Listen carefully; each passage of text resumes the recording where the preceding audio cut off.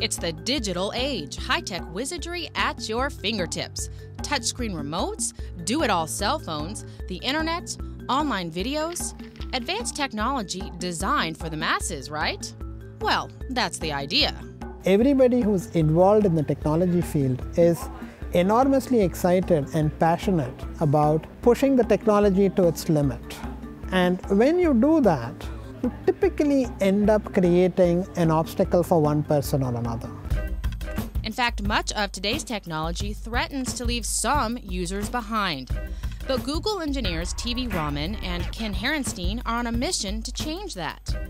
At first, everything was perfect for me. Everything was written, there was no sound.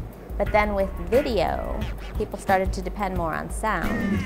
Both men, one deaf, the other blind, share a common vision: to make sure everyone stays connected. One of the things that connects us most? Why, the cell phone, of course. These days, they're basically mini computers with internet, GPS, and much more. But touchscreens create accessibility challenges. The problem I started looking at was, what does electronic information do for you if you cannot see? So Raman's solution? To create the eyes-free Android phone. Android is Google's mobile operating system. Initially, sort of the general wisdom in the world was, if you're blind, you're not going to be able to use a touchscreen because you can't see it. The thing is glassy smooth, you can't do anything with it. And so to me, sort of that was an interesting technical challenge, to come up with a user interface that would actually work without you looking at it. An important feature is a talking stroke dialer to help navigate. And so this was sort of one of the first things I built so that I could actually use it as a phone. So I use a similar idea for my phone book.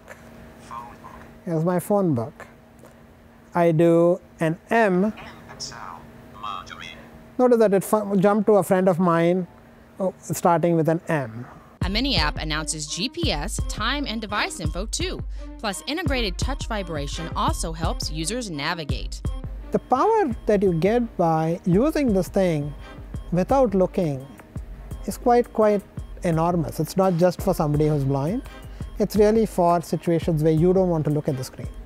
And so that's, from a technology perspective, to me, that was very exciting.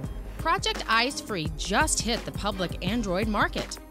Consider it one souped-up piece of technology that fits into the palm of your hand. Technology by itself is a tool, and how we use it is up to us. Nearby, engineer Ken Herenstein is using his know-how to improve the web. And yes, this is captioned. Very good, okay. Herenstein is part of a team developing closed caption capabilities for online videos. I'm trying to make captions useful for as many people as possible. Many people think captions, oh, that's for deaf people, but that's not true. Most of the people who use captions are not deaf. Online captioning is fairly new because, unlike TV, they're not required by the FCC. Google Video launched its first captioning service back in 2006. Then with Google's acquisition of YouTube, closed captioning for video became much more widespread. Technically, there are some issues that we have to solve, especially on the scale that Google works. But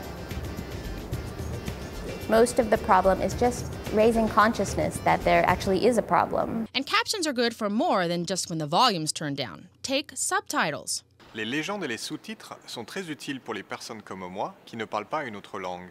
And this nifty trick, you can search videos using specific quotes. So the point of this is to show that captions are for the world. Whatever the technology, both Herenstein and Raman agree, it's come a long way. And when you compare what you can do today as a blind person or as a deaf person or as someone with some other kind of disability, you compare that with what you could do 10 years ago, it's a huge difference, and that's the positive I look at. And as tech advances, so too do their efforts. I'd like to see every minute of video captioned, of course. But more generally, I would like to see everything on the web accessible to as many people as possible.